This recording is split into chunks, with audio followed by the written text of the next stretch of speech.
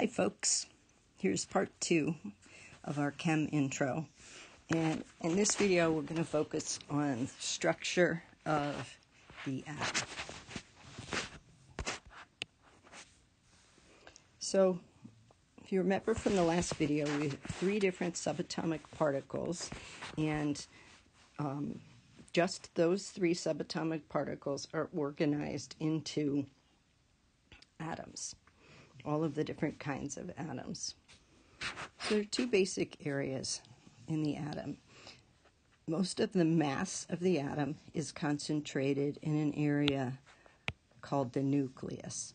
Nucleus is a term that's used a lot in the sciences to refer to a concentration of material. So we'll talk about nuclei of cells, nuclei in the brain, nuclei in atoms. Nucleus is the singular, nuclei is the plural. So if that's where most of the mass of the atom is, and if you think back to the first part of the lecture in the last video, that would suggest to you that we have present in the nucleus protons and neutrons, because those are the 2 particles that have mass. The other area is in the atom is referred to as the electron cloud. So why cloud? Because there is there's a specific number of electrons associated with the atom that is depicted here. In fact, there would just be 2. So why does it look like a big fuzzy cloud? Well, the answer is that electrons are moving ridiculously fast. So fast that although, if you remember, electrons have a negative charge, protons have a positive charge. That means they're going to be drawn together. The 2 electrons that are part of making this electron cloud would love to be snugged up close to the nucleus. But they're moving so fast that although they're constantly falling toward the nucleus, the momentum of their movement keeps them forever just circling. They create a cloud because they're moving so fast. And the best analogy I can give you there is, if you think about a ceiling fan, which my son used to love to stare at when he was a baby, right? When the ceiling fan is stopped, you can count the number of blades. But when you turn that ceiling fan on, it's just a blur. It looks like a solid disk. And the same thing is true with it's a useful way of thinking about electron clouds. Atoms are really small. They're small, and they're light. So if you think about water, which remember we said is 2 hydrogens and an oxygen, so that's 3 atoms altogether that are present. If I have a single teaspoon of water, this is how many atoms are present in that single teaspoon of water. So you can only imagine how much there is in a glass. So, tiny.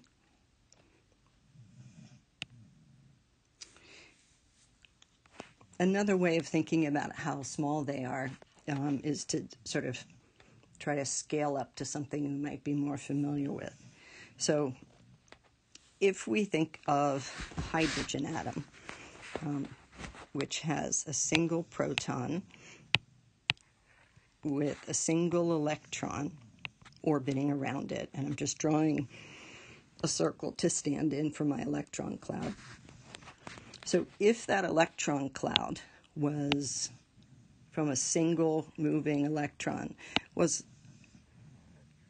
the size of the cloud, the outer edge, was the size of the Earth, then the single proton that forms the nucleus of that hydrogen atom would be about 2 football fields across.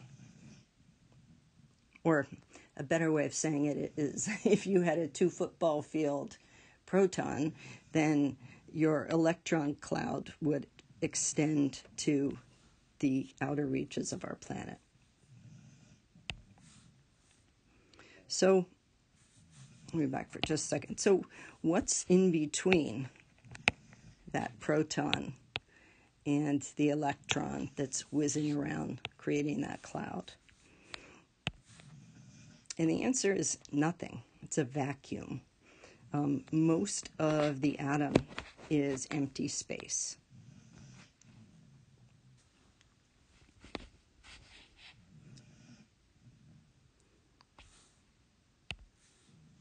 So, what's holding the parts of the atom together, right? If most of the atom is empty space, what's holding the protons and the neutrons in the nucleus? What's holding the electrons around, especially because they're whizzing?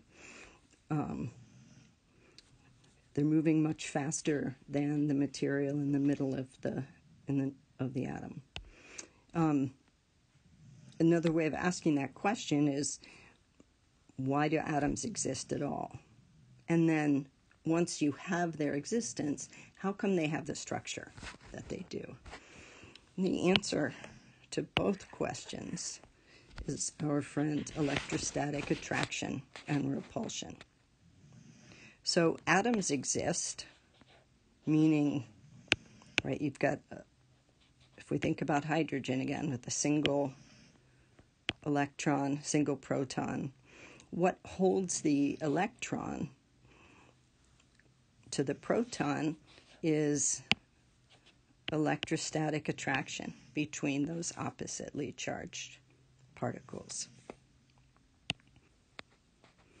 So in this view of an atom, we have protons and neutrons in the nucleus, and they've bounded the nucleus with a black circle here, but it's not really, there's no container there.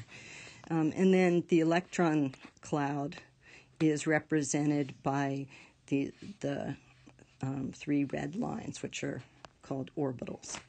So you said neutrons and protons are found in the nucleus when you have neutrons present, and they usually are, unless we're talking about hydrogen. So why are they there? Well, remember electrostatic repulsion? You've got positively charged protons, and they repel one another. They're pushing each other apart. Also remember that the force of attraction or repulsion depends on how far apart the particles are. So one way of thinking about why neutrons are in the nucleus of the atom, and this is just one simple way of thinking about it, is that part of what the reason they're there is to keep the neutrons are there to keep the protons just far enough apart that the whole nucleus will hang together. And that's important because if the nucleus breaks down and you have protons or neutrons flying off, that's one form of radiation. When we talk about splitting the atom, what we're talking about is splitting the atomic nucleus. And that's why atomic reactions are also referred to as nuclear reactions, because they involve the nucleus of the atom. So you have neutrons in the nucleus because of electrostatic repulsion between our positively charged protons. Now, electrons, as I said, are whizzing around the nucleus. They're negatively charged and moving super fast. They are very attracted to the positively charged nucleus. And by the way, one thing I suppose I should say is that the fact that the neutrons are there does not change the fact that the nucleus is positively charged. You can think about it sort of like this. If I have +1, +1, +1, +0, +0, +0, +0, I add it all together, I still have +3. Okay, so the force that holds electrons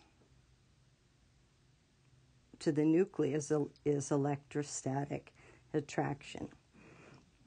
The paths through space that electrons trace are called orbitals. We don't call these patterns orbits because orbits are two-dimensional, sort of the way our planet orbits the sun.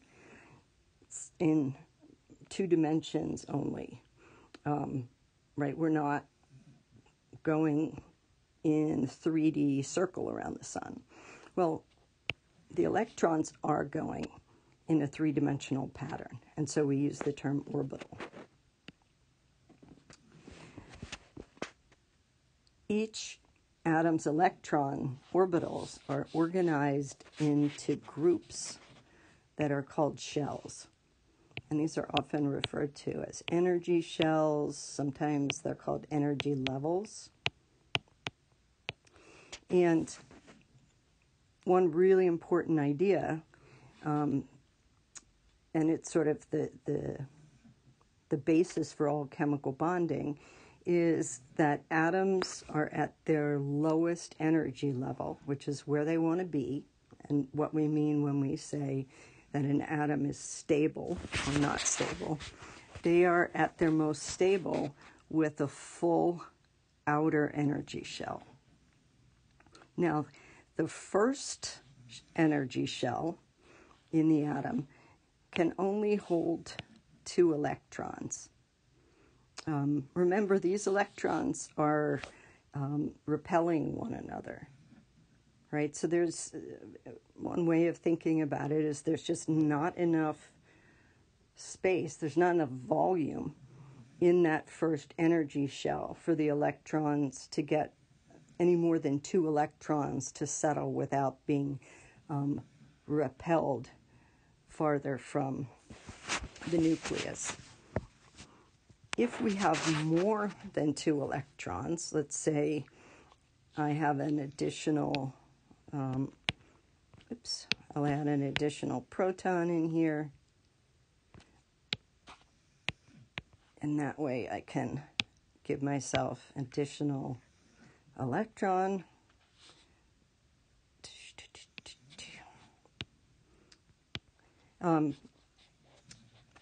Each energy level after the first one can hold up to 8 electrons. It doesn't have to have 8, although it's most stable when it does. Okay, so this idea that atoms are most stable with a full outer shell is referred to as the octet rule. And that's because prefix octo means 8, and with the exception of that first shell, all of the other shells can hold up to 8 electrons. One really important piece of vocabulary to carry forward is the term valence electrons. Valence electrons are the outer shell electrons.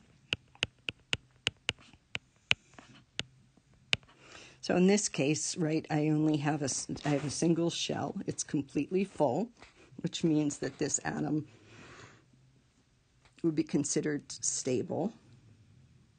And by stable, we mean non-reactive. It's not going to play with any other atoms. It's not going to participate in chemical reactions or form chemical bonds because it's already stable. Okay, so quick review. We have a centrally located and positively charged nucleus, which is where you will find the positively charged protons and then neutral neutrons. That's where almost all of the mass of the atom is located.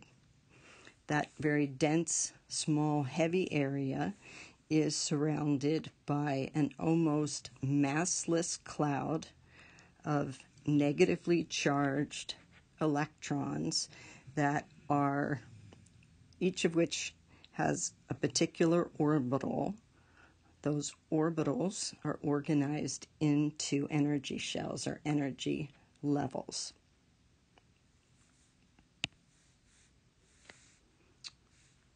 Okay, so the next thing I want to show you is a particular kind of model for the atom. It's called a Bohr model. Not because it's boring, but because of Niels Bohr. Bohr is the person who came up with this model of the atom. So in a Bohr model, you locate the protons and the neutrons in the center, in the nucleus of the atom, and then you show all of the electrons occupying the appropriate level. Now, there are a couple of rules for how to do this. First is you always add electrons to your model from the inside out. And you have to fill that first shell, which remember is full with 2 electrons, before you can add electrons to the next shell out, so to the second shell. So in this Bohr model, which is of neon, neon has 10 protons, 10 neutrons, 10 electrons. Right, I've got my electron 1, 2, 3, 4, 5, 6, 7, 8, 9, 10. Now, if you notice how I did that, once I filled the first shell, I used, you can think of it as the points of a compass or an analog clock. Start with at 12 o'clock with the first electron, the second put at 3, the third put at 6, the fourth put at 9, and then if you have more than 4, which we do here, we have 8 in the outer shell, your next electron, you're essentially going to start over. And the reason for doing this is that it will, as we start to draw Bohr models of molecules as opposed to just atoms, it will give you a sense of how to organize the different atoms. Okay, so practice with me, right? A Bohr model of an atom that has 4 protons, 5 neutrons, 4 electrons. All right, so I've got 4 protons, 5 neutrons, 4 electrons. So I'm going to put my 4 protons in the center, and rather than drawing a whole bunch of little circles with plus signs, I'm just going to use P with a subscript plus to stand for proton, and then coefficient 4 to indicate the number. I've got 5 neutrons, N for neutron, and a little degree sign there to mean neutral. So I've got my nucleus taken care of. And I usually don't put a circle around the nucleus because it's too easy when you're learning this to start to think, oh, is that an energy shell? or is that the nucleus? So I put 2 electrons in the first shell. Remember electrostatic repulsion. Try to fit any more than that in, and they're going to be popped out into the second shell. And then I'm going to start at the top, 12 o'clock, 3 o'clock. Part of the reason this is really useful is that, remember that the second shell is full with 8 electrons.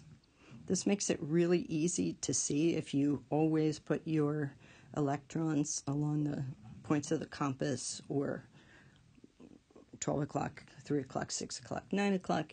Makes it really easy to just glance at a Bohr model and see how many additional electrons an atom needs to become stable. So the last idea I want to talk to you guys about is that there are lots of different kinds of models for how to display atoms. So here we've got the electron cloud model, right? Of all of the models on this page, the electron cloud model is the most accurate. It's 2-dimensional instead of 3-dimensional, but that said, it's the most accurate. But it's not particularly useful for the kinds of things we need to do with the model. This model is useful if we had a color key, so we could tell which of these were particles in the nucleus were protons and which were neutrons. But you can count them because they're easy enough to see. And then we also have the 3 tiny blue electrons. And so you can count all of the particles, but it's not going to be particularly easy to tell when you have a larger atom where the energy levels are. This model is sort of the classic atomic age model, and this shows each electron in its own orbital. But again, it doesn't give us any information about the energy levels of the different electrons. And then finally, this model, which I suppose you could call a modified Bohr model, has got the element symbol in the center. And as you will learn, the element symbol, that symbol stands for the number of protons. And so you will often see the symbol instead of the number of protons. And that's what we're seeing in this particular Bohr model. So this one is useful because you can see the energy shells and you can figure out, okay, this is lithium. In fact, these are all lithium, all represent lithium. You've got 3 protons, 3 electrons. The number of neutrons, it turns out, is doesn't matter a lot for chemistry or for biological chemistry. And I'll explain that more next time.